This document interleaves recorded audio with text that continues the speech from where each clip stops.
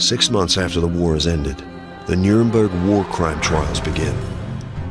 Nazi leaders are prosecuted for crimes against humanity, but Hitler isn't on the list. There are rumors he's still alive. Nuremberg judge and U.S. Navy lawyer Captain Michael Musmano decides to track down eyewitnesses to Hitler's final days. His mission? To prove the Fuhrer is dead. Musmano's search takes him across Germany. Over 2 years, he speaks to more than 100 people, everywhere from prisons, internment camps, and in hiding. In 1948, Musmano captures his findings on film. I have brought a number of eyewitnesses on the subject of Hitler's disappearance. In their own words, they will tell you what happened to the Fuhrer of Germany. The witnesses Musmano brings together are surviving members of Hitler's civilian and military staff who were with him in the Fuhrer bunker. They have never been interviewed on camera before and need to rehearse their statements in English or speak through a translator. Michael Musmano's interview footage is never seen by the public.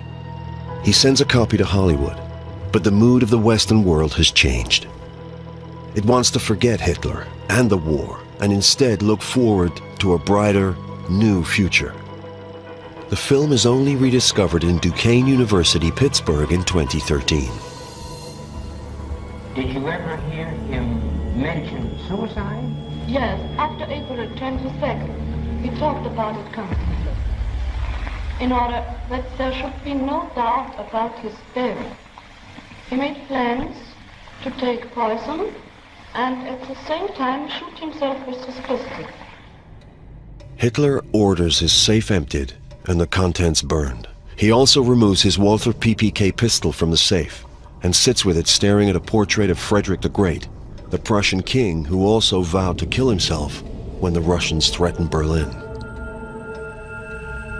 What was your attitude regarding Hitler's intention to commit suicide?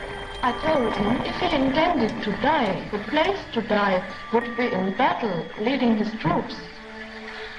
But he said he feared that he might only be wounded and captured, and then the Russians would degrade him.